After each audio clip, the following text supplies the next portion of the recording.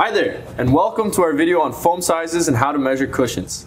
Foam comes in blocks that are 4 feet high, 7 feet wide, and up to 10 feet long. Using foam cutting equipment, we can then cut the foam to any size that you require.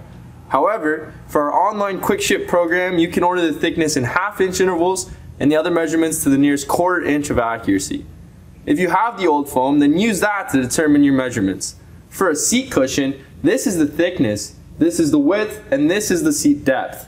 If it's a back cushion, this is still the thickness and the width, but we refer to this measurement as the height. If the foam is compressed and out of shape, then you may need to measure the seams of your cover to determine the size of your foam. When doing this, make sure you add a ½ inch to the thickness, width, and depth of your measurements. So if your fabric border is 4 inches, your foam size would be 4½ inches. If your width is 21½ inches, then you would order 22-inch wide foam. And if your depth is 23½ inches, then make the foam 24 inches deep. You need to do this in order to fill out your cushion better. If you don't, the fabric will look baggy. When ordering foam, you should keep in mind that foam is very flexible. Therefore, if it's a little bigger, it will compress to fit your cushion better.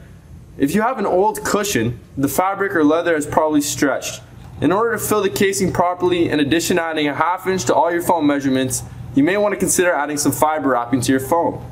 The fiber will make the cushion look rounder and more full. Have a look at our fiber wrapping video to understand this concept better.